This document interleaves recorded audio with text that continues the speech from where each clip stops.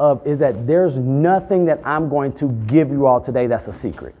There are no secrets. These are tried, true, proven methods that my mentors, that my coaches have given me, and we're just going to unpack some things together. Fair enough? All right, so here's the idea. Everyone, like, depending on what side of the rope that you're on, of this velvet rope, you either love it or you hate it, right? If you've already gone beyond the velvet rope, you like the idea of exclusivity.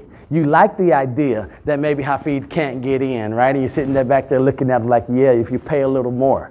But if you're on the outside looking in, this right here can make us feel a little nervous. It can make us feel anxious, right? And so what I'm going to challenge you all with today are going to be some things to help us move beyond the velvet rope. Now, I said a word earlier. I forgot to tell you all. Me being the son of a Navy man, I am going to use some four-letter words. I'm going to use some colorful language, all right? So I'm going to ask for forgiveness and permission right now. And I'm just going to go ahead and tell you all what the four-letter words are going to be. So one of them is going to be work, all right? The other one is going to be discipline, okay?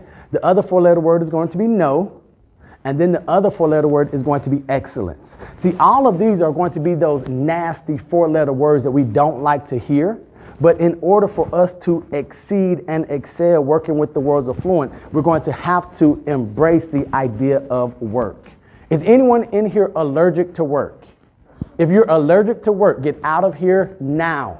Because if you're allergic to work, I've heard that that allergy is worse than the vid. You guys know what I'm talking about when I say the vid, right? Okay, so having an allergy to work is worse, especially if you're looking to work with the world's most affluent individuals. Now, we do not have a formal Q&A. So what I'm going to ask you all to do, as you have questions, just raise your hand and then we will address those questions. Have you all heard that there's no such thing as a dumb question? You've been lied to, okay? There are dumb questions, okay? Oh, can I talk to us like family today? Are you all okay? Now, I don't know. Some of you said yes because you have a nice family. Some of you are like, ooh, he doesn't know my family, right?